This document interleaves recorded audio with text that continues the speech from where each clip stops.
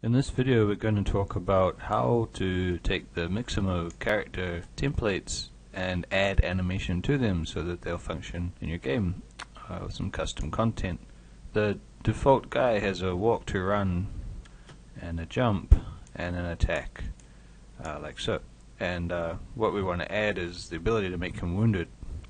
So I'm just showing the end result here. I've created an actor which will cause pain for him, and he does a short little burst of pain, and he's also got a big pain which is these are coming in randomly, so there it goes, there's the big pain, and he falls on the ground, and he'll stay there until you press spacebar and he'll get up again. Okay, and when he's dead he will stay on the ground. I guess he'll touch a few of these before he dies. Notice we can still turn around while he's on the ground. When he's getting up we can't turn, because if you do have him getting up while being able to turn the camera, you get some strange updating problems. Probably those can be fixed, but I just thought it's easiest to prevent the input from the player. And I think that's him dead. Nope, he's still going.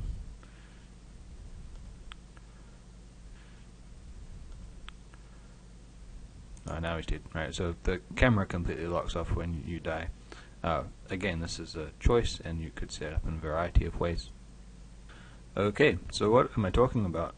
You can download from the marketplace for Unreal in the launcher the Mixamo Anim Pack. It's a variety of characters that mostly seem to all follow the same skeleton. You can actually interchange the animations from one to another. I'll show you how to set this up first. It's pretty well documented, but just to get rolling on this, I'll pause the download here. How does this work? When you're in the marketplace, you click on the free download. It will install, and then in your library it'll show up like so. And so long as you've got a version later than 4.3.1, you can add these to a project. So you'll notice that I just had to install this. That's just because I made this project at work and now I'm working at home, so I had to download it again. Once you've added this to a project, it will stick within there, and you can have modifications to all of these in one project that don't really show up in another project. That said, you go add to project and you choose the project you want to add them to and press add to project. That's pretty straightforward. So I've already done that. So here's what you get. You'll notice that there's a single blueprint which controls the movement logic, as it says, for all of the Mixamo characters. Okay, I've added a interface called Mixamo interface. You add that by going blueprints, blueprint interface, and call it something, and then inside of that you'd add some functions and so on. I'm just gonna fit that on the screen, and delete this one because we don't need it, but we need this one. And so the only function that I've added here is one called take damage, and it has a integer input which will show up on the function so that you can pass damage values from something that causes damage to the character. We'll be setting that up later, but we need to establish this to begin with. Let's have a look at what you need if you want to actually modify or extend these characters. I've mostly used this guy called Heraclios, and you'll see you get a blueprint for him and a mesh, materials, and anims, right? In the mesh folder there's a skeleton, and you can actually export this as an FBX to add additional stuff to it. You can see that this has already been done for, these are the animations that have been created using this process. So let's just call them base, Mixamo Heraclios base. Save that out, and you can then open it in 3D Max or Maya. Alright, I'm using the Student Maya 2015 educational purposes one, and I'm still learning Maya. I'm not the greatest Maya user because I spent most of my time in 3D Max. It doesn't matter which one you use actually, but I just want to show the features in here. So you go File, make sure first off that you've got a plugin running, which is your FBX manager, if it's in there somewhere. Here it goes, FBX Maya, and it's ticked on already, so it should work fine for this. If it's not ticked for you, you just click it on. Alright, so that will allow you to import FBX files, and we want to bring in, you just import it. So here's the guy. You see there's no textures or anything, but that's quite okay. First thing we're going to do is just select the mesh, and we'll just make a wireframe render. We can see the bones underneath, and just always just check that things are skinned up nice. You'll notice that there's no control rig. Okay. Now Mixamo website provides a free auto rigger for both 3D Max Cat and for the Maya rig creator, and it works really well. The problem is once you create that control rig, you'll kind of be changing your bone system so that if you were to create an animation with it, it won't match up to the one in Unreal. So unfortunately, if you want to create an animation here, you have to do it just using local bone transforms. Ideally, you would actually create the rig using their script and or making your own rig and start from scratch with a character completely new. This is just like a demo to show some shortcuts, really. Let's create a nice way to select these bones so that we don't have to keep hunting for them. If you go to the animation tab and go to skeleton, okay, if you go to skeleton and search under human IK, you'll get this window here, and what this does is let you define a custom rig, or basically a dude that you can click on to select your character, and you just jump into definition and start matching stuff up. So we'll start with the head, and you just right click and go assign selected bone. The nice thing about this is you can, once you've got the central bones out the way, you can grab one arm and make sure it's the right one, I guess, and then assign it. It'll also add an update on the other side of the character. Let's do the rest there, and the legs. So this is a reasonably fast thing to do. You could go further in and do the fingers and so on, but I'm just going to stop at the hand. So if you don't want to risk selecting the hand bone and getting the wrong one, you can grab the arm and press the up or down arrows. So down arrow in this case to go down the chain, and there's your hand selection. So you want to test out that it's working.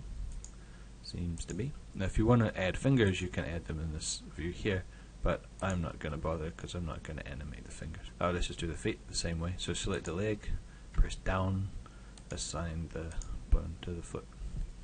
Okay, so that's the nice little setup there. Of course, to make an animation, you probably want to animate from the pelvis. So here's why. If you try to move these bones, they don't like moving. You have to use rotations. You want to be in local transform mode rather than world space, but just for now I'm not going to trouble myself too much about all that. So a good thing to do is to work from the animation of the hips. So I just press S to keyframe frame 1, and let's just make a very short animation of him crouching, for example. Right. So you'd really want to make sure that the pelvis is in the correct place, because you can see that the feet have nothing to make them stay on the ground. S to keyframe something, move to the frame which you're aiming for, set it in place, and key it again. Right. There's probably quicker ways to do this. Like I said, I'm not a Maya animator at all. I'm just doing this as basic as what I can. Now the animation that I'm making is really just a little example. It's not going to be pretty. Let's guess it in there.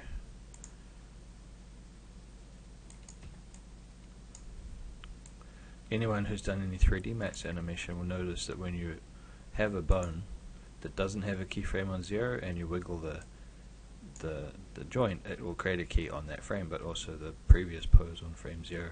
Maya doesn't do that, so you have to keyframe 0 as well, and it starts from frame 1, not from frame 0. But all that aside, no problem. It's a kind of weird situation here because he's going below the ground. I'll just try and fix that up as best I can. By no means expertly. I just want to get this done really quickly, actually. you know, it's always nice to spend the extra time to do quality, because with all the work that you'll spend setting this up, it's a good thing to have a nice example to work with, I suppose. Let's just frame him on frame 0 so his arms are not in the air. I don't know what the idle pose for him is. He's not standing straight up and down like that. So if he was in an idle pose, probably his feet are sort of apart, with one facing forwards and one facing slightly out to the side or whatever, and his hips kind of oriented a little bit differently. You will notice a shift if he's going to this pose first. So you should try to match to your idle pose, whatever that might be. But you know, again, just for swiftness, that's a crouch. That will do just fine. So the point is just to show that this works. We're not actually going to use this animation in the example. We already have a couple of animations made. To export him, if you go to the outliner, you see that you have the hierarchy for the character and the mesh there. So you can just select the top part and go File, Export Selection, and save it as something. So you know, get your folder sorted out, and then here at Cleos, let's call it Crouch, which will be fine. Oh, no, one thing to mention, we've only actually animated 15 frames, so we've got 120 frames on the timeline. It's a very good idea to make it, you know, slide like so. I think I might have cancelled the export. So Heraclius Crouch, and voila. Okay, so it does its thing, and then we can jump back into Unreal. I've created in my own folder for the extra animations that come in, and you can see that one of the cool things is, once you've created some animations for one character, for the most part you can import the same animations onto another skeleton. So how does this work? You'll remember we have a skeleton for each character, so if we go find that other one, there's her skeleton, right? So when you import an animation, you can go import to game, and we'll find the crouch there. So this is for Heraclius actually, but if we import it, we can choose animation as the type. So we're not importing the skeletal mesh definition, just the animation, and we can choose the character. So I'll choose Maria first, and the time range we're using is the exported time range, and we go import, and you'll see she's there, and we can rename this Maria Crouch. See if she's got Mixamo Maria prefix or something like that, and then save that. So now we can bring in with the same animation to the target character, which is Heraclius, and same thing. Alright, so they match up nicely. Crouch, crouch, dead, dead, and so on. Okay, I've provided the animation files for this in a document that I'll link into the YouTube when it's posted. They include a fall down, a get up, as a major wounded kind of sequence, on the ground dead, which is really just a frame out of this one, and then a little wounded animation for some variety, so we can kind of switch between the two depending on the damage amount when he takes damage. So we probably won't use the crouch in this demo, but you can see there. So if you want to test it out, double click it, you see there it goes. It's pretty nasty. He's just looking weird, and you can see all the other animations are listed out. So dead is dead, fall down, he falls down. There's actually a little bit of a delay at the start of that, and then get up again, and then the small wounded, he just takes a bow, and his hand goes through his leg, but you know, that should be fixed in Maya or whatever. These are the ones that come with the Mixamo asset. So we've added quite a, 3 or 4 more into there, and let's move on.